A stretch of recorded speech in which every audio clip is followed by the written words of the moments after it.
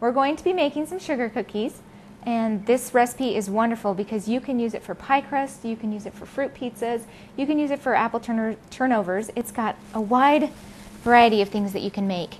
Now we're going to start with our butter, and you're going to put that into your mixer. And you want to cream your butter until it's nice and fluffy. This will give your sugar cookies an extra boost.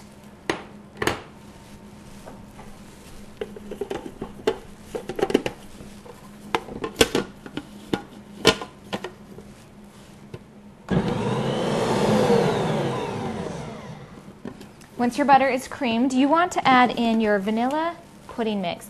Now the Jell-O brand pudding is perfect. It's gluten-free. Also the Walmart brand pudding is also gluten-free, but I don't like the taste as much, so I prefer Jell-O. You're just going to dump that right in, as well as your sugar. And then cream it again.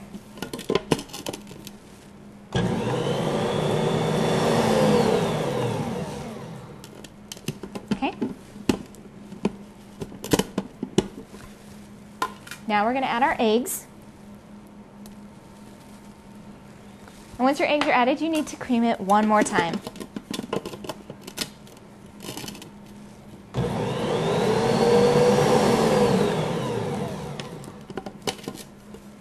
Now I like to scrape the sides of my bowls to make sure that nothing got left behind and everything is mixed in evenly.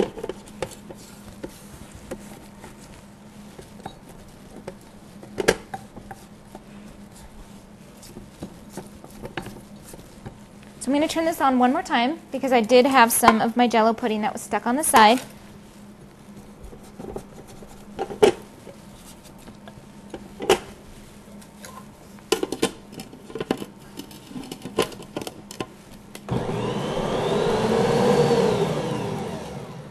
All right, once it is nice and fluffy, you are going to add your dry ingredients.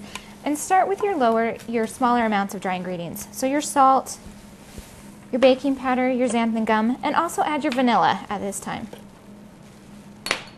Or you can add it before if you want to. It won't make any difference on how these turn out. Let's turn that on. Okay. And now we're going to add our flour mix.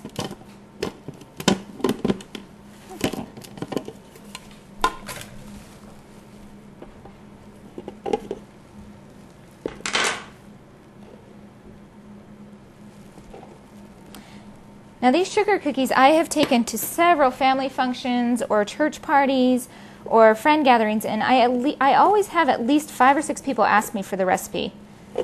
So you will be surprised. A lot of the sugar cookie recipes that are gluten-free that you can buy at the store are really grainy, and when you eat them you're left with a sand filling in your mouth.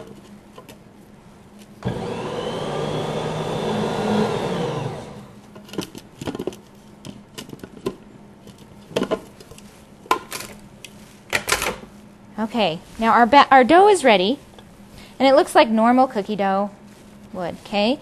Now when you're rolling out your sugar cookies, you're going to want to make sure that you put some flour down on your counter so that they don't stick to your counter. So we're just going to take a little bit and spread it around. And these sugar cookies are really easy to handle, okay? They work a lot better with your hands than they do with a rolling pin. So I just always use my hand and just press it down to about the thickness that you want. And then take your cookie cutter and just cut it out, and there you go. Then just put it on your pan.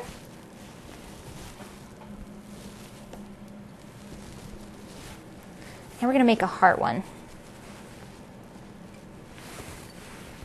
But do you see how easy the dough is to work with? You don't find that in a lot of gluten-free cookie recipes.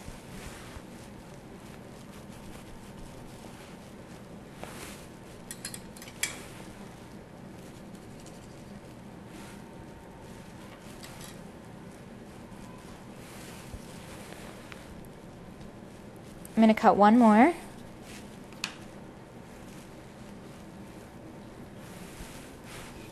Okay, now we're going to put these in the oven and they bake for about 10 minutes. You don't want to overbake them or else they will be too hard.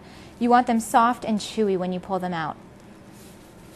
Okay, we're getting ready to frost these sugar cookies now that they're cooling out of the oven.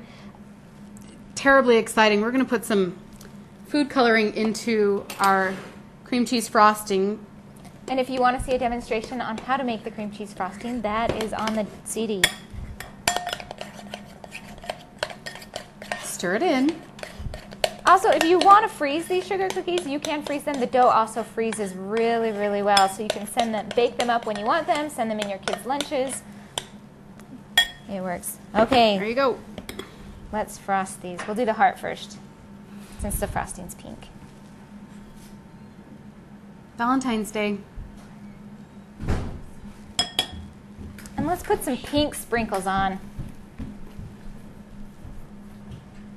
Lots of pink sprinkles. Oh, see?